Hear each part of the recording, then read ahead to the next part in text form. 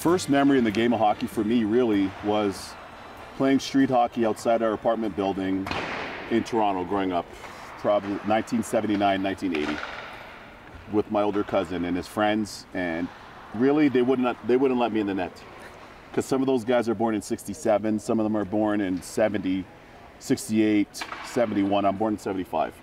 So I was basically just the guy that would chase the ball. I would chase the tennis ball or the street hockey ball. And then one guy who was always in the net, his family moved from Greece to Toronto, and then they moved from Toronto back to Greece. And they said, if you want to hang around, you have to go in the net. I'm like, perfect, that's where I want to go. 93 draft, you get drafted by the Panthers. Yep.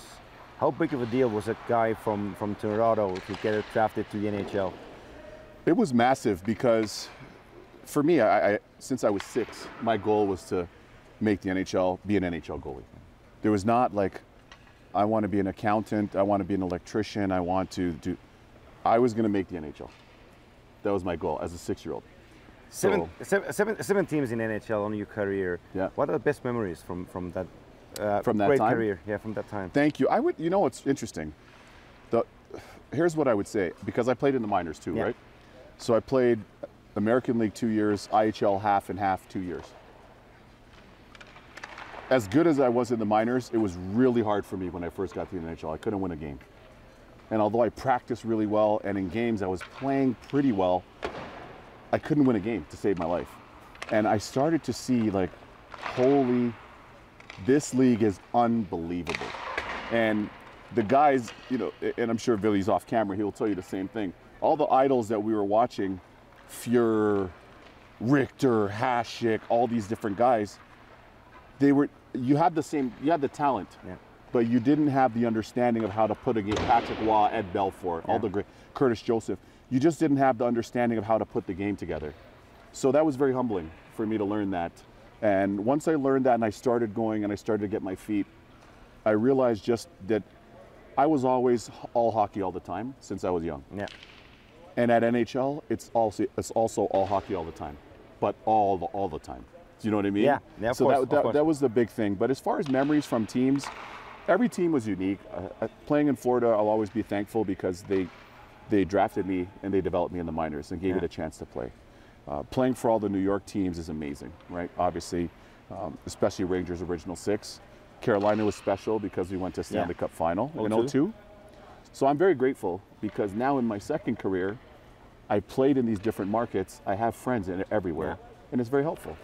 Well, there's a lot of different kind of stories from former players that they quit playing in the NHL. Mm-hmm. Was it a hard decision for you? I'll tell you what was weird. I didn't tell you this at the start of the conversation. My parents are from beautiful Barbados in the Caribbean, right? And so after 14 years pro, we're at home in Barbados, literally on a boat. And I'm looking around and I'm on the phone and I'm seeing all these goalies are signing for all these teams.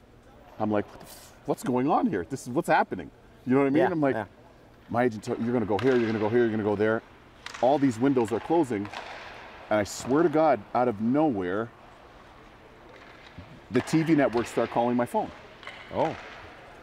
Like it's like a movie how this happened.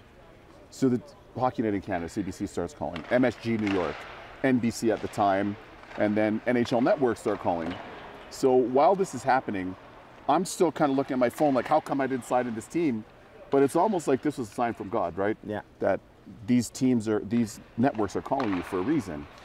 And then to add to that, what was crazy is, I don't know if you remember the name Andrei Trefilov, the goalie. Yeah, of course. So I played with Andrei Trefilov with the Vipers, right, in Detroit, in the IHL. You'll love this story. I haven't talked to this guy since 97. We played Detroit Vipers, 98, whatever. He calls me, Weeksy, Treffy, you want to come Russia? We give you 2.5 million, 2.5 million. I haven't talked to this guy in all these years. I don't know how he got my phone. I'm like, Treffy, is that you? You're calling me? He's like, 2.5 million. I go, okay, let me talk to my wife. I'll call you back. He calls me back 15 minutes later. Weeksy, Treffy, you want to come Russia? 2 million. I'm like, 2 million? It was just 2.5. He calls me back. Weeksy, Treffy, 1.5. The final time, Weeksy, 1 million. You started at 2.5, now it's 1.5? I'm like, whatever, man, I'll get back to you. So nobody really knew. I talked it over with my family.